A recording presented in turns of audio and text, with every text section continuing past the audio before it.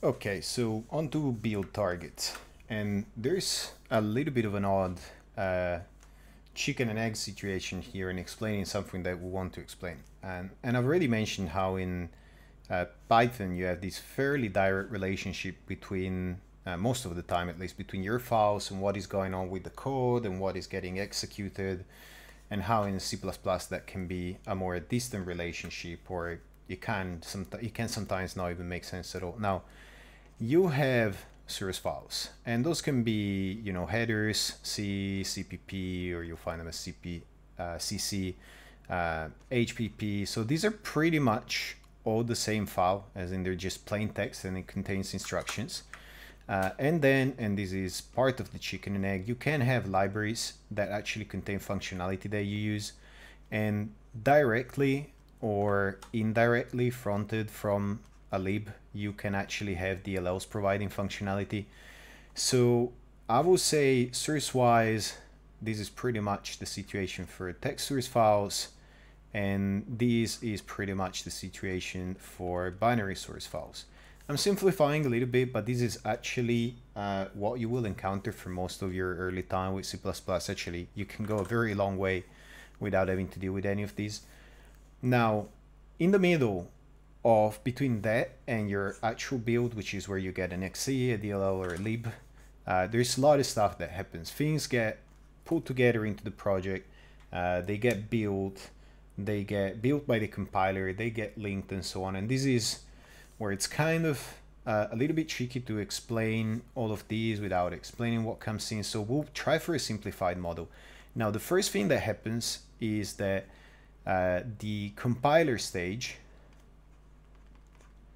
will basically take translation units. And we're not going to go into that, but basically several files, like a CPP file with its header, can become one translation unit.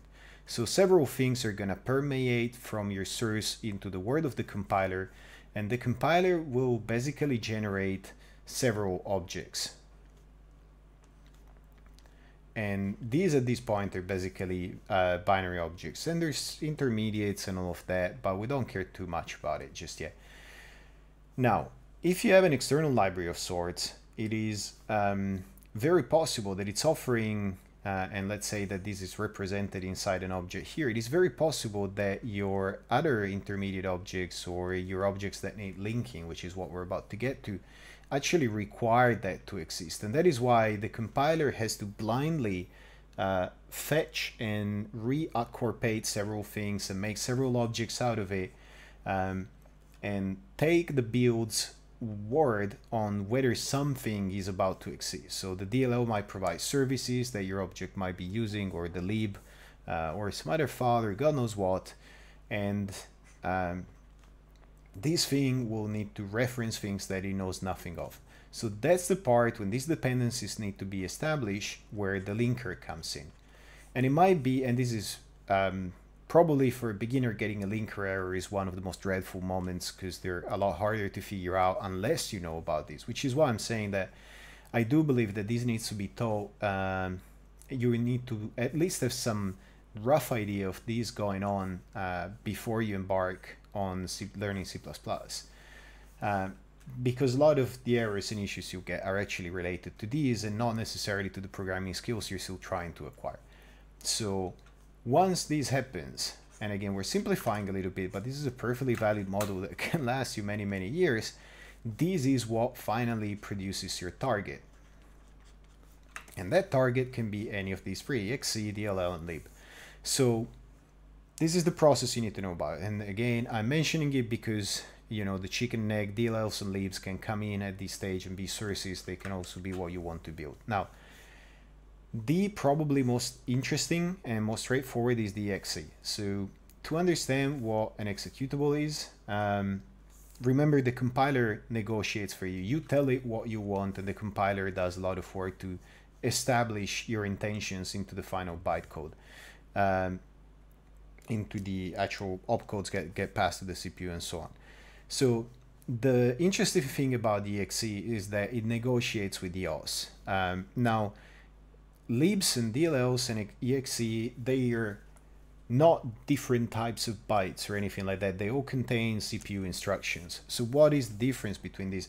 The difference is largely how they interact with the operating system. And modern operating systems, we're excluding a lot of stuff. So anything that goes on in the kernel, if you write the operating system themselves, if you write drivers, stuff like that, a lot of what I'm about to say gets a little bit shakier. But as far as you developing your own Maya plugins or your applications and so on, this is pretty true. So the operating system is the only controller of the CPU, the memory, and a bunch of other resources, your hard drive and so on. So if you want to do anything, if you want the CPU to execute something, to copy memory, to do things, you have to ask the operating system for a process that you can sit in. And it needs to coordinate with other processes, multitasking, access to resources, and so on. That is what an exe does. So when you have a build process in here, you need to tell the build what you want to build.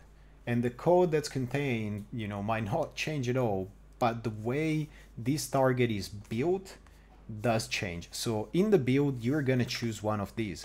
If you choose to build an exe, and this is the build config, and this is where CMake, make and CMake wrapping several makes, and the Visual Studio Windows equivalent, which is the solutions and projects we talk about, introduce another element, which is the configuration. One of the things you will do is you are going to choose what type of target.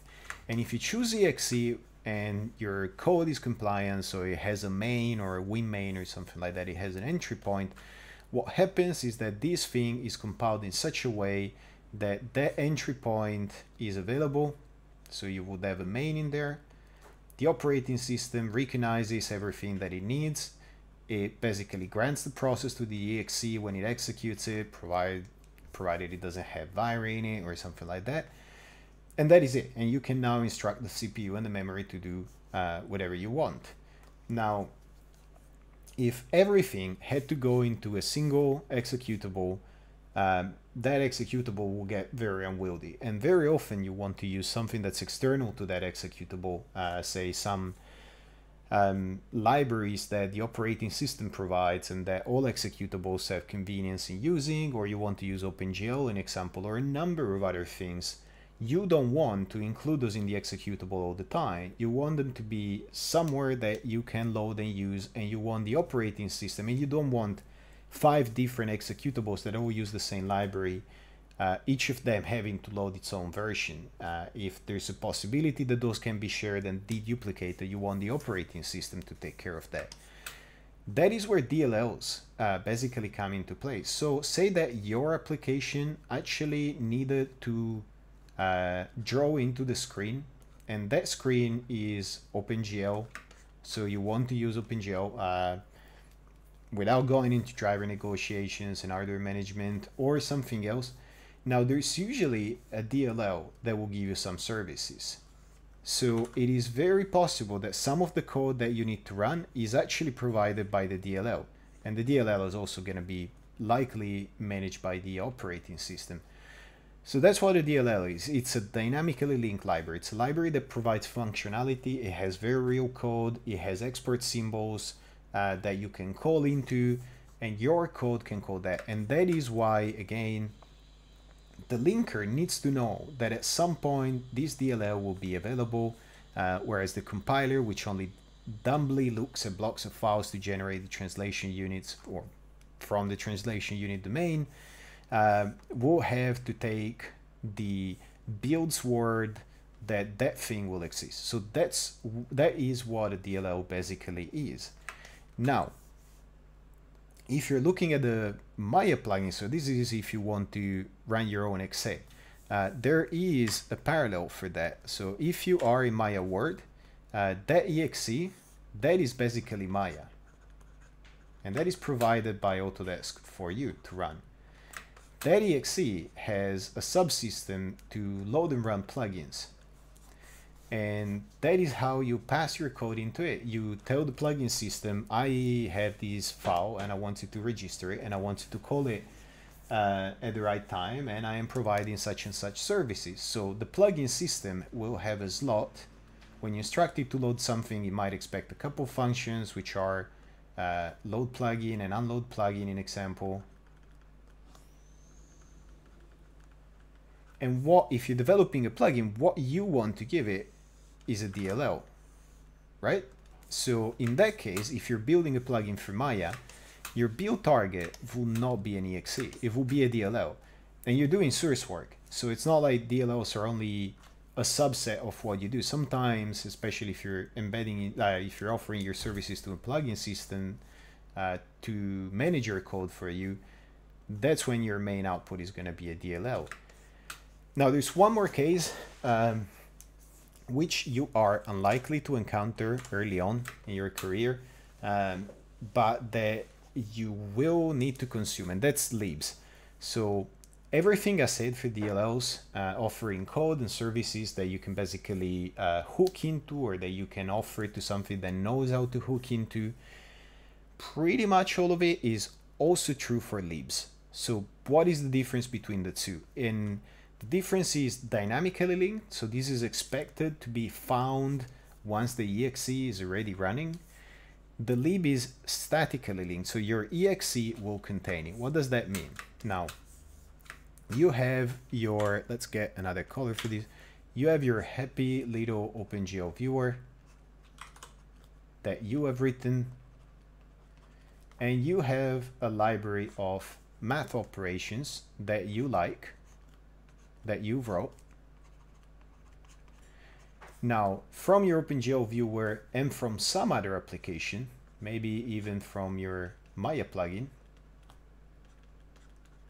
that you're developing, you want to use the same math library.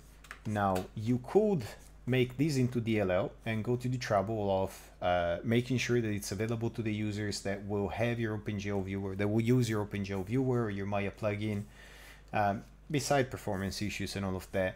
Or you could decide, look, this is small enough that, and I want to reuse it enough without making it just text, just headers that need to be included. I would like it to be compiled, but I want it to be compiled in such a way that it can be embedded into my exe here, and that it can be embedded into my Maya plugin DLL here. So that's what a lib is. It doesn't exist and gets deduplicated, you know, it doesn't exist in as a bubble in the operating system space and applications talk to it. It actually gets phagocytated by whatever you are compiling and becomes part of it. So you are unlikely to want to create a lib if you're a beginner, to create a lib that you are gonna use in some other place, but you will encounter them, because libs are actually super common when offered with APIs. So these can actually go pretty inception-y. Very often, something like Maya, an example, will provide DLLs that offer services, but the interface that the programmer actually uses to include those DLLs, to link into those, is a small wrapper lib. So it is perfectly possible to actually have a lib here that actually grabs from a DLL, and the DLL is pretty close source, maybe, or it's pretty intricate and you might want to change it many times, but you don't want your clients to see the changes that you do to the internals. Very often libs are their theme wrappers. They just wrap a DLL and help some other target to include what is in there. Now, if this sounds intricate and complicated, don't worry.